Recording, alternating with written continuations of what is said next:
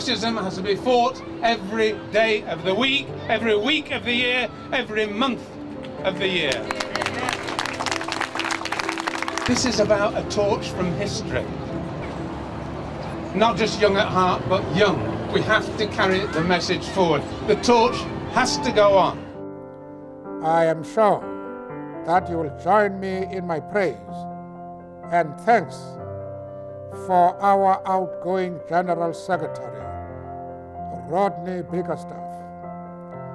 Rodney, campaigner for the poor, internationalist fighting oppression and exploitation throughout the world, anti-apartheid frontline activist, and friend to those who were forced to flee from South Africa, we say thank you.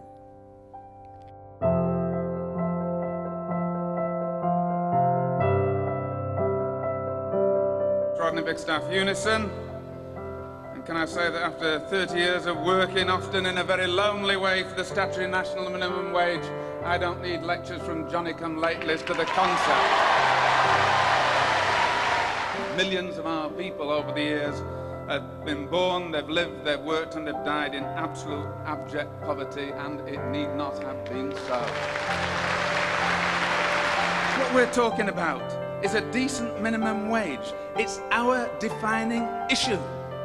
It's the defining issue of trade unionism. It's the solid ground on which we can stand.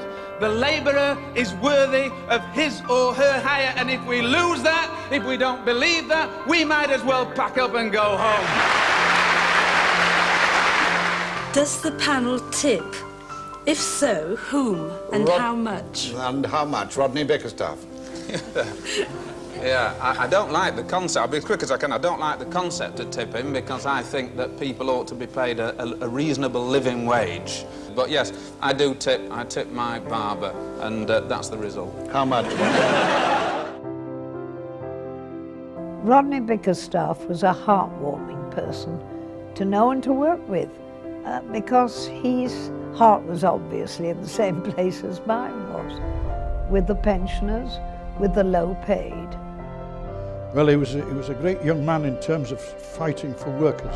He identified himself for me when there was a big hospital workers' strike on. He and I spoke at it, and there was a young man coming forward, and I thought he identified himself clearly with the workers and it was on their side. That impressed me very much. Rodney, Kevin, Elvis, Buddy, Shakin' Stevens, Bickerstaffe. You're now famous. You're quoted in the media, you appear on TV and radio and have many contacts in government and with others in public life. Even when you're talking bollocks, you sound good.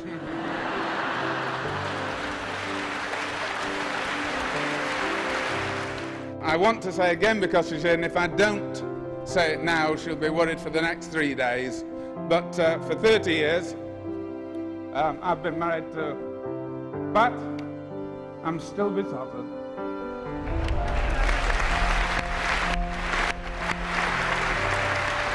And it's difficult. It all goes so quickly, doesn't it? You know, it doesn't seem a few months ago that I was in a little Anglia car. It was January 1967. I had a little Perdio radio in the back of the seat. I was driving to Wakefield over the hills.